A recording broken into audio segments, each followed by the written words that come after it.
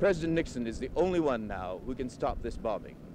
President Nixon is a man, is a politician who does respond to large and massive spontaneous people's expression, as he has shown by how he responded to the people's response to the KTLA verdict. And so we feel that this is the only way that we have left to us now. We've telegrammed, we've written letters, we've phoned, and so this is the only recourse left to us. And he, as that person, the sole person who can stop it, also bears the sole responsibility for whatever damage and ill effects that may result from this.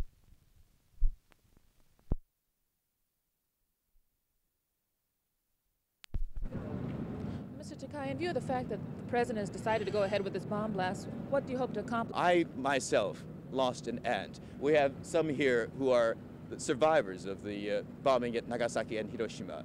We feel very deeply and very personally the horror of the use of this bomb. Why test it if it's not going to be used? And if it is going to be, and that idea is absolutely inconceivable to us. Is this demonstration in vain? Is it a lost cause, more or less? Well, as I said before, he is the one that can stop it. He has this kind of overwhelming recommendation against it. We feel that if the people respond to it, he will have to respond to that.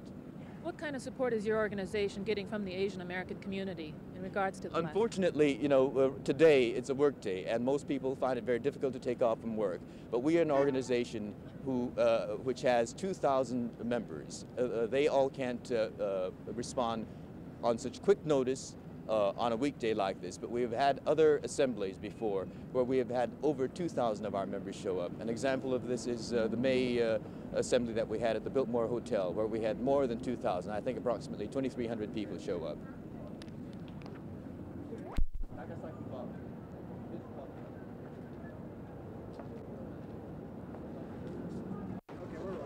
Mrs. Favitella, I understand that you're a survivor of the Nagasaki bomb blast. Tell me, why are you opposed to this particular blast in the Aleutian Islands? Because I'm a mother of three children. I want when my children grown up have the nice home instead of all polluted. And if we keep using testing, there's no place for us to live and safely. Does your husband share your views in this? Yes, he does. How about your children? What do they say to you? Are they concerned about this as well? Oh yes, they are pretty strong about it, and every so often I tell them about my experience, and even then, I tell them they still no one can really feel what I feel, but I think everybody have to take my word too, from survivors. That's the way I feel. So you primarily oppose this because of the pollution that's involved? Well, it's not, yes, I think so.